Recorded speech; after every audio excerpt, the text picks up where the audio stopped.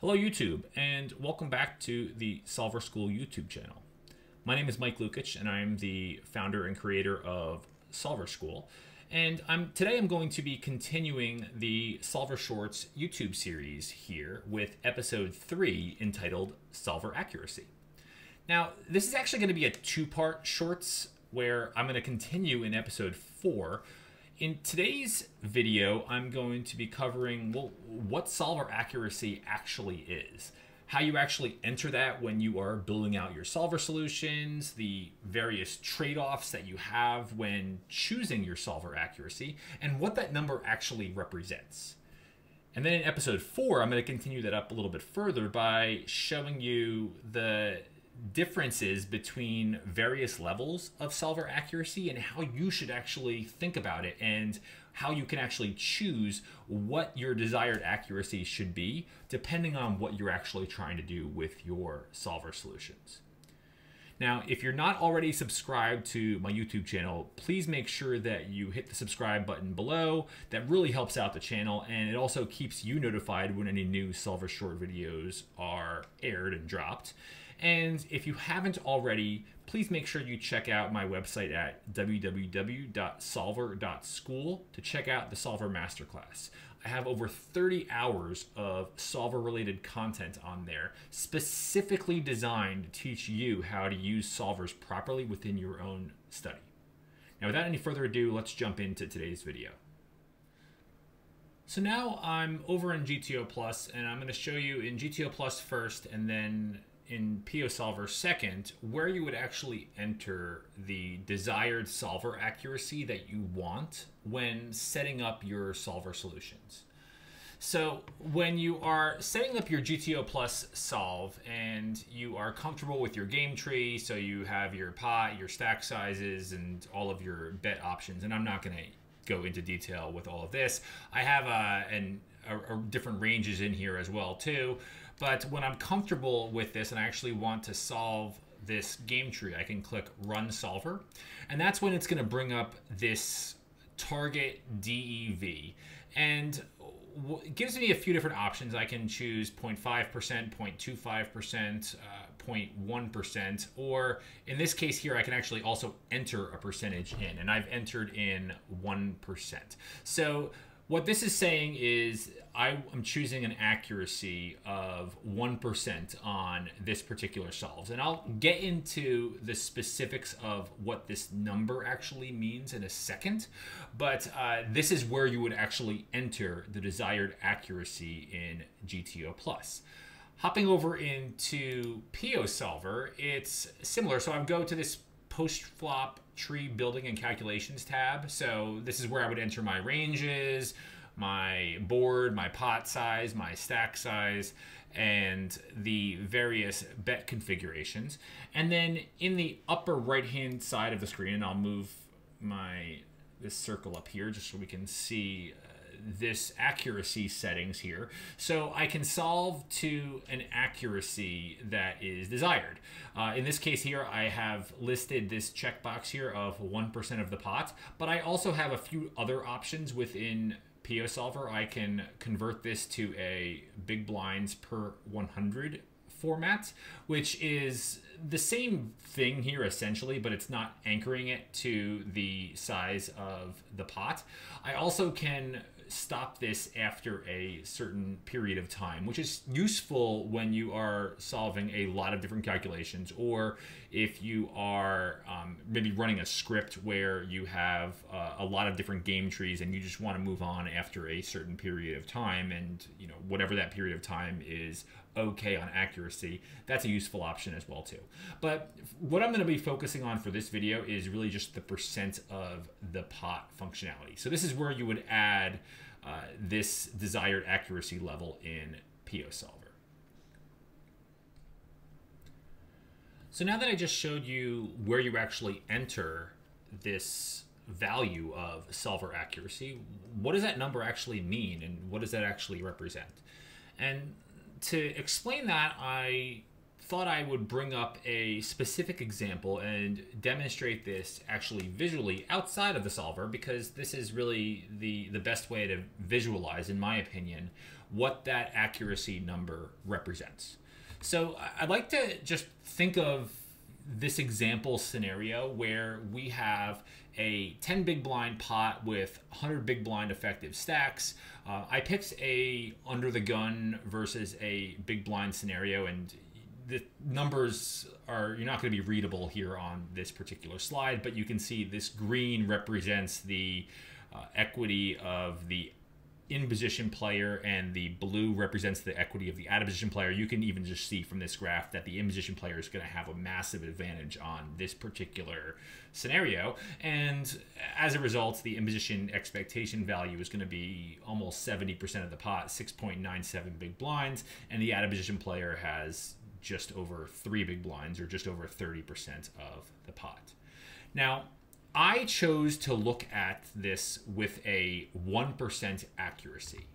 So what does that actually represent? So many people think that this output here in the center, means that this is the equilibrium solution. But that's not necessarily true.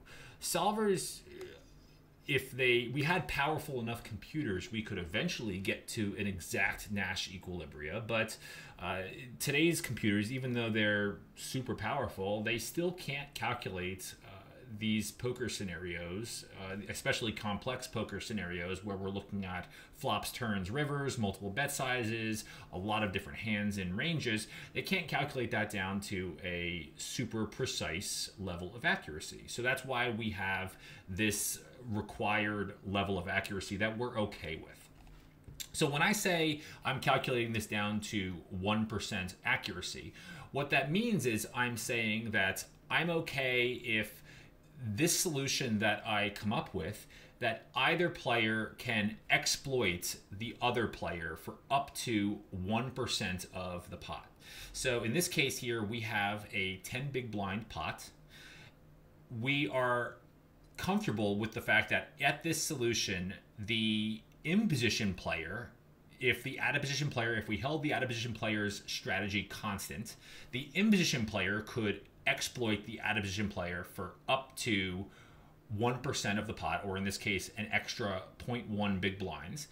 Likewise, if we held the in position player's strategy constant, the out of position player could then develop a strategy that could then exploit that in position player's strategy for 1% of the pot, or 0.1 big blinds. So what that's implying is that our equilibrium, or our equilibrium solution, is somewhere in this box, right? So somewhere between this level and all the way here. But there could be many possible solutions that fit within this spectrum. But at the end of the day, what we're saying is that this strategy that we're selected can't be exploited for more than 1% of the pot on either side of the spectrum. Now, we can extrapolate this a little bit further and say, well, what if we decreased our accuracy? What if we wanted within 3% accuracy? Well, in that case, now all we're saying in that scenario is that we are okay with the in position or out of position player exploiting the other player for up to 3% of the pot, or 0.3 big blinds. If we wanted to get even more accurate, we could get down to 0.1% accuracy, or even more accurate than that if we so chose to. And that would reduce this max exploit to 0.01 big blinds on either side. So you can see visually here that an increased level of accuracy, so this 0.1, as we move down from 3% to 1% to 0.1%, it's just narrowing this window.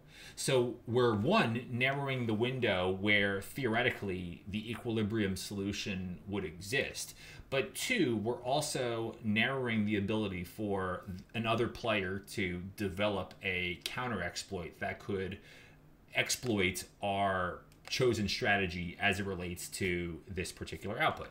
And then likewise, as you move to a lesser level of accuracy, so this 3% level of accuracy, you're increasing this potential window where equilibrium might lie, but you're also increasing the opportunity to be able to develop counter exploits that can take advantage of either player's strategy.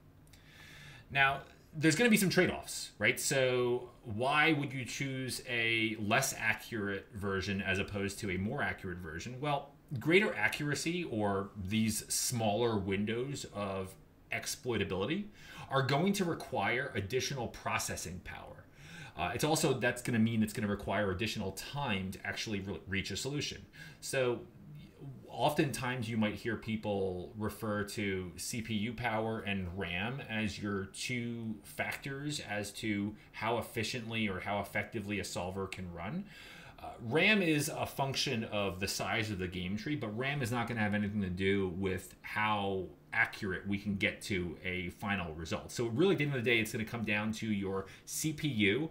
And if you have a really fast and good CPU and a really good computer, you can choose more accurate solutions. Also, if you have more time to let the solvers run for a longer period of time, you can get more accuracy in your solutions as well.